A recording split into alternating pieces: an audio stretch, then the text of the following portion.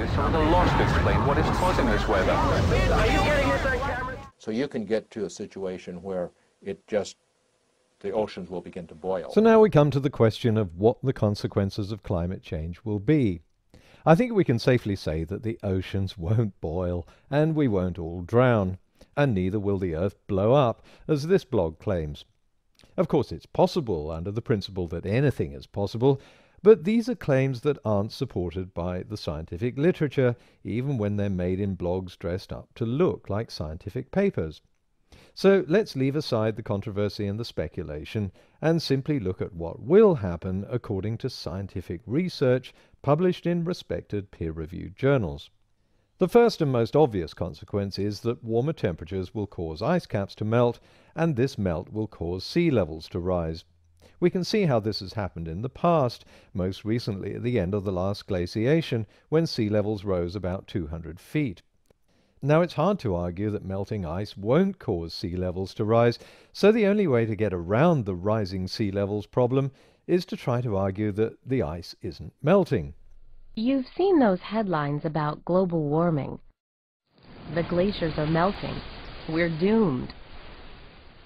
That's what several studies supposedly found. But other scientific studies found exactly the opposite. Greenland's glaciers are growing, not melting. No scientific study has found that, not even the paper cited in this video by the Competitive Enterprise Institute. It's the same paper cited by Moncton to make exactly the same claim. And just like Moncton, the makers of the video didn't actually read the paper before jumping to their conclusion. The research paper only looked at the interior of Greenland at higher altitude, and the author, Johannessen, specifically warns against drawing the conclusion that there's no net melting based only on the limited scope of the study. Because, of course, ice is melting, or more technically ablating, from the lower altitude coastal areas of Greenland, and it's melting much faster than it's accumulating. A regular on my channel, 1000 Frolly, accepts that there's a net loss of ice from Greenland, but says it's made up for by ice gain in Antarctica. And he cites a source, a blog by William Robert Johnson, who gives us the benefit of his expertise on everything from abortion to Daedalus-class starships used in Star Trek. It's impossible to know how Johnson derived his figures, but it doesn't matter. The fact that his figures start 15 years before there was any measurable warming of the atmosphere, and long before there was any serious attempt at measuring the ice loss, and they end 5 years before Frolly thinks they do, and they're based on Johnson's own extrapolation of what he admits is a limited amount of data going back that far, and that Johnson himself emphasizes that these figures should only be regarded as illustrative, explains why it's never a good idea to quote the conclusions of a blogger as if they were proper scientific research.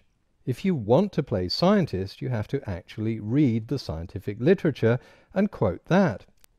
So what does the scientific literature say? Well, just as in the highlands of Greenland, researchers have determined that ice is growing in areas like East Antarctica and high-altitude glaciers, probably, they say, because warmer air is able to hold more moisture, and that means more snow. But in West Antarctica, the coastal areas of Greenland and lower glaciers, the ice is melting. As in Greenland, the question is the amount of cap ice melting worldwide greater than the amount accumulating? And the answer, based on these measurements rather than the blogs, is yes, by about 4.3 trillion tons in 7 years, or about 150 cubic miles a year. Before I move on, a quick word from those who exaggerate the effects of global warming. According to global warming siren, polar ice caps could vanish within 5 years, and that was back in 2010. The source? Al Gore. As always, we need to check the primary source. Gore bases his claim on a study by Wisław Maslowski. What Gore didn't mention was that most studies disagree with this conclusion. They predict an ice-free North Pole is several decades away, as Maslowski himself acknowledges. So the same message goes out to the climate exaggerators. Stop quoting blogs and politicians and start reading the scientific literature if you're going to take it upon yourselves to report on climate change. By the way, melting sea ice makes no difference to sea levels because the ice is already in the sea. It's cap ice that makes the difference. With 150 cubic miles of this ice melting every year, basic physics tells us that this will cause sea levels to rise. And basic physics also tells us that as water warms up, it expands, so on top of the rise due to ice melt, researchers say sea levels will also rise because of thermal expansion. There are two ways to calculate this. One is to estimate how much ice will melt and how much the oceans will expand for a given rise in temperature, and that gives us a figure of between 0.8 and 2 meters by the end of the century, depending on how much CO2 is pumped into the atmosphere. Another way of estimating it is to see how much sea levels rose in the past for a given rise in temperature, and that gives a similar range between 1 and 2 meters by the end of this century. 0.8 meters, the low end of the estimates, may not sound like much. It's about 3 feet. But it's enough to submerge large areas of coastline, including parts of coastal cities like Miami, Guangzhou, New York and Calcutta, and Tokyo, Hong Kong, Bangkok, New Orleans, Amsterdam and Rotterdam. 2 meters, the high end of the scale, is over 6 feet. Still, the urban myths persist. And who better to demonstrate them than our old friend 1000 Frawley, who calls my reporting on sea level rise misleading tosh. Potty's claim of a 100-centimetre rise, that's a metre, by 2100 is pure fiction based on IPCC alarmism. Well, first of all, of course, this isn't my claim. I'm just doing what I always do in my videos, which is to report what's published in the scientific literature. Secondly, I don't use the IPCC as a source. My sources are either listed in the video description or the videos themselves. So this can only be misleading tosh if I've misreported the papers, which apparently I haven't, or if other research rebuts it, which Frawley seems to think it does. He cites a paper by Luthcke and Nerem at the University of Colorado, which has a unit dedicated to sea level change. The quote shows that if you look at sea level changes, which have been rising for the past 20 years according to this graph by the University of Colorado, and then pick out carefully selected years, it appears as though future sea level increases are in decline. It's such a convoluted, cherry-picked and weird way of doing science, I was astonished that respected researchers like Nerem and Luthcke would write anything so ridiculous. And of course they didn't. The conclusion and the quote come, no surprise, from the blogosphere, in this case a website called Climate for You, run by the political lobby group Committee for a Constructive Tomorrow. And even Climate for You agrees that deriving figures in this weird and convoluted way is not realistic. The real forecast by the University of Colorado is the one Frawley said was tosh and misleading nonsense, 0.8 to 2 meters. Once again, it illustrates the danger of trusting a blogger to tell you what's in the scientific literature. But let's go on to some good news. More CO2 is definitely good for plant growth because plants depend on carbon dioxide for photosynthesis. Experiments have shown that plants grow much better in higher concentrations of CO2, which is why nurseries often pump CO2 into greenhouses. Higher CO2 also allows plants to open their pores less widely, which means they won't lose so much water to evapotranspiration. And in higher latitudes, plants grow faster in warmer temperatures. According to the Daily Mail, global warming would boost Britain's farm crops by 10%. What's the Mail's source?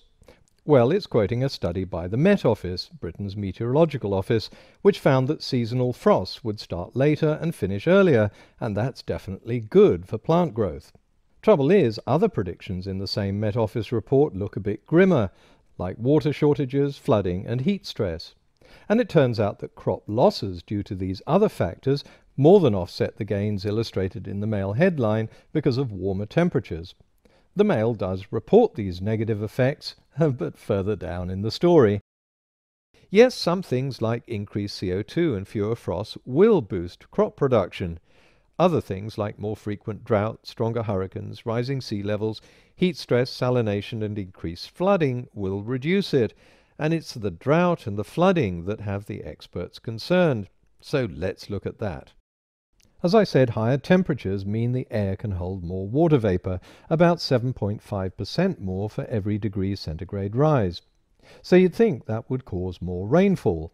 Well, yes, it will, say climatologists, but only in certain areas. Here's why. As the world gets warmer, the extreme latitudes warm faster than lower latitudes. As a result, global air circulation will slow down because it's the difference in temperature that drives winds. The problem is, even rainfall relies on the circulation of humid air. If the circulation slows down, then air masses will tend to stay put. As a rule of thumb, dry regions will get drier and wet regions will get wetter. To see what that'll look like, the Met Office combined a number of studies from different countries. It shows Britain getting much wetter in the winter, but drier in the summer in the south of England. North America gets much wetter in the north and east, much drier in the south and west. To see what might happen in your own country, the link is in my video description. Remember, this isn't one model, it's an amalgam of many different studies showing how much their conclusions agree or disagree. And although there's still disagreement in marginal areas, and this is, after all, a model, there's little disagreement that the world is headed for more extremes in precipitation based on simple physical principles. So to claim that more CO2 and a warming climate will boost food production, either in the UK or worldwide, is not based on any study that takes into account other factors that affect plant growth. This study by Parry et al., for example, shows the effect on cereal crops worldwide over the next 70 years. It shows that drought, flooding and heat stress will more than offset the benefits derived from higher concentrations of CO2 for plant growth. I won't have time to get into all the effects of climate change in this video, there are simply too many. For example, a lot of places that depend on meltwater from glaciers will see that source dry up. Oceans are slowly acidifying as more CO2 is dissolved, and that's causing problems for coral and plankton growth. As corals begin to die, more coastal land is exposed to erosion from waves and storm surges. Ecosystems are being disrupted as organisms become extinct, because it's not just the rise in temperatures that's a problem. Temperatures have risen much more in the past. It's the rate at which they're rising that's causing problems for organisms that can't move fast enough to adapt. As for hurricanes, as I showed in a previous video, they'll be less frequent, but the ones that do occur will be much stronger. A warmer Arctic will send winter Arctic weather further south. Before you start wondering how Georgia and West Virginia can possibly get colder in winter if the world is supposed to be getting warmer, remember it's called global warming because the whole globe is warming on average. So although temperatures may have been way below average where you were this winter, it was way above average further north in the Arctic. But there is one effect of global warming that seems the most innocuous but may end up being the most damaging of all. Warming the planet leads to a phenomenon called positive feedback, which amplifies the warming. So as ice melts, there's less of a white surface on the Earth to reflect the sun's energy and more dark water to absorb it. That warms the Earth even further. As the tundra warms, permafrost melts and releases methane, another powerful greenhouse gas that warms the Earth even more. And as the oceans warm, they become less able to absorb CO2, which is less soluble in warmer water, and that causes higher concentrations of CO2 in the atmosphere, which warms the Earth further. So now we come to the really important question, at least to climate critics. What should we call this? In the past, the term used for anthropogenic global warming was a simple acronym, AGW, but in 2007, the term CAGW was coined. That's catastrophic anthropogenic global warming. The argument now seems to be that, okay, anthropogenic global warming might be real. I suppose that's progress, but it's not going to be catastrophic. Now, I can't tell you whether the effects we'll see from climate change will be catastrophic, because I don't know what the climate critics mean by it. How we feel about something doesn't matter, and it doesn't change either the facts or the projections. But if we have to tack an adjective onto AGW, perhaps it should be E for expensive, because while we can't objectively measure how catastrophic something is, we can estimate the cost. If we take just sea level rise alone, millions of properties representing trillions of dollars worth of assets will be permanently lost to a higher sea level in the top 20 cities at risk. Then we have to add the increased cost of damage from hurricanes, because although there'll be fewer of them, each one that does happen will be longer lasting and more powerful. Researchers estimate total damage from hurricanes will increase by about 30% in real terms. Then add the cost of the fishing industry and agriculture, and, well, the report has already done the sums for us. In 2006, the Stern Review estimated the cost of climate change will be at least 5% of world GDP over the next 200 years, but that figure rises to 20% if feedbacks and other factors are taken into account. Of course, you can always argue that these estimates are too high, in which case, what is the cost? However you want to work it out, it seems that the cost is so high that it's much easier for some people to pretend that the problem doesn't exist in the first place. Let's misquote the science and change all the graphs and blame it on the sun or galactic rays. Let's pretend the ice isn't melting and sea levels aren't rising and that there's no correlation between CO2 and temperature. That way we don't even need to look at the cost. And let's suggest that fixing the problem will bring an end to world civilization. Now some politicians want to label carbon dioxide a pollutant. Imagine if they succeed. What would our lives be like then? I'm not alarmed by these scary videos any more than I'm alarmed by climate change. That's right. Climate change doesn't alarm me because we identified the problem decades ago, we know the cause, and there's no reason why human will and ingenuity can't fix it. Countries that accept climate science are already starting to develop clean energy technologies that were unheard of a decade ago, and on the other side of the coin they're also becoming much more energy efficient. So much so that it's now possible to have buildings that don't use any net energy, and households that not only produce their own electricity but sell a surplus back to the grid. Already Denmark gets nearly a third of its electricity from wind power. It's possible to make gasoline from waste biomass that would otherwise rot on the ground. Research is going into fuel cells that can store and transport energy much more efficiently, and we haven't even scratched the surface of what future technologies might be able to achieve. Of course, these technologies, even combined with greater energy efficiency, will never completely replace fossil fuels, because our energy demands are just too large. But they don't have to. They just have to reduce CO2 emissions and slow down the warming. Eventually, humankind will have the technology to manage nuclear fusion, which will give us unlimited clean energy. But only if we put enough effort and resources into the research. And that's the problem. The amount we've spent on developing the world's first nuclear fusion reactor is barely 2/3 the cost of the BP oil spill in the Gulf of Mexico 3 years ago. So no, I'm not alarmed by climate change because we do know how to mitigate the problem and eventually fix it if we apply our minds to it and recognize that there is a problem.